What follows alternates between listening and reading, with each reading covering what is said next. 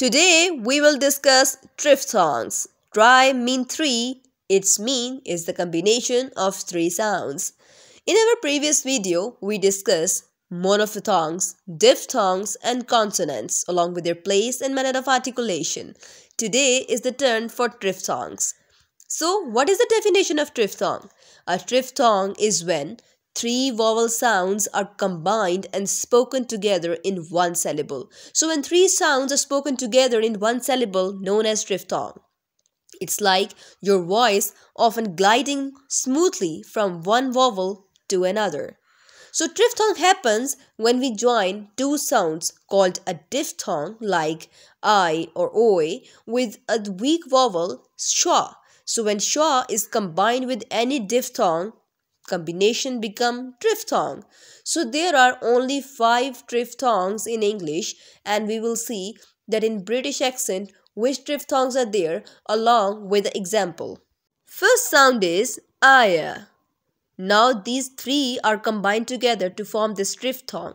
For example, fire, liar. Second sound is ava. Words like power, hour. So this is second triphthong. Third triphthong is air. For example, player, layer. So these are the sounds. Now remember the thing that in British we don't pronounce R at the end, so you can say player and layer. Fourth triphthong is oa. Words like lower, mower.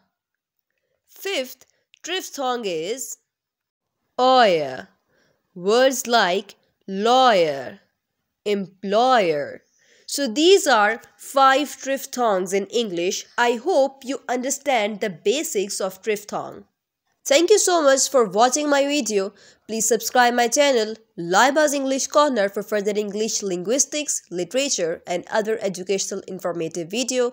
Like my video and share with your friends and family.